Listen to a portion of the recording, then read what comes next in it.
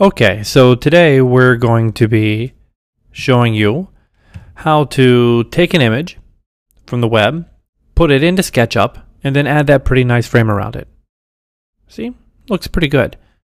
So obviously the first thing we have to do is find an image. So I'm going to come over here, and I've already got an image pulled up that I found on Google Images. I just typed in Vincent van Gogh. And this is what came up, and it's from the nationalgallery.org.uk. You can find it right there. And I'm going to right-click, and I'm going to save that image to my computer. Now, I've already done that, so you're not going to see me do that. I figure you can figure that out. So I've got it saved to my computer on my desktop. And now what I'm going to do is I'm going to show you how to take it from there, from that web page, and bring it in here and put that nice frame around it. Pretty simple, right? So first, now what I'm going to do is I'm just going to go to SketchUp. I'm going to go to File. I'm going to make a new SketchUp document.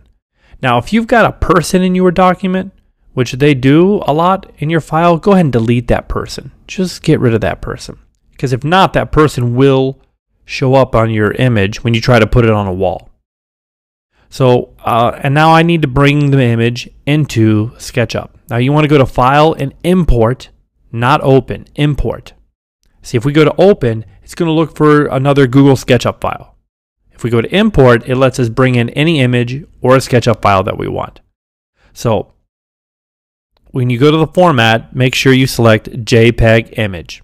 That's most likely what your image is going to be anyway.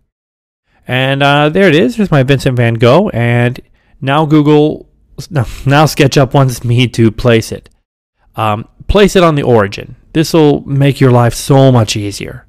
Pull it right on the origin right there and click.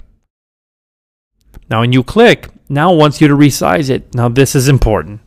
If you notice in the bottom right hand corner, it tells you how wide it is. And if you're not careful, you can make a huge image, a huge painting, and it'll be impossible to put onto a wall. I'm just going to make the width here 1.5 meters. And I know it looks really small, but 1.5 meters is pretty wide. Now, I need to raise the image up, and I can't do it because it's locked. So we need to unlock it. So I'm going to use my select tool, which is that black arrow, and I want to click on the image, and I'm going to get this blue box around it. Now, if I right-click on the image, I can select explode. Now, what this means is when you bring images in, they're kind of locked. You can't do anything to them. We can't push or pull them. But if I select explode, now I'll have the ability to push and pull it. And that's what I want to do. I'm going to orbit down a little bit. So as you can see, it's really flat, and I need to bring it up a little bit, or the frame will cover the picture. So I'm going to push pull it, and of course, you don't want to pull it too much, or it's going to look silly. So I'm just going to type in 7 centimeters, which you just type it in. You don't have to click down there, you just type it and hit enter, and there it is. Perfect. Now I'm going to switch to my orbit tool here, and I'm going to orbit underneath the image to add the frame. If I add it on top, obviously it covers the painting, so we want to do it underneath. And the tool I'm going to be using is this tool right here called the offset tool. And it's a great tool. It's a tool you will use a lot. So I'm going to go ahead and click on that tool. And I'm going to come down here to my image. And I'm going to click once on the back.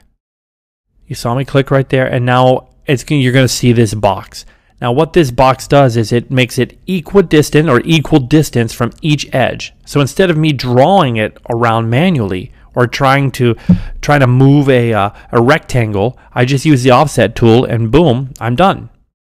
And I know everything is good. And again, you can type in the distance from the edge that you want. I just kind of eyeballed it there. Now I'm going to orbit back on top. Here we go. I think you see where I'm going with this. So obviously we're going to use the push-pull tool, and we're going to pull it just above the picture. And it's going to give it it's just going to give it a little bit of depth. It just looks really nice.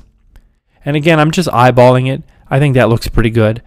And now I'm going to add some color to it. Now you can add any texture you want to it, whatever you want. Just make sure you get all the edges and all the sides.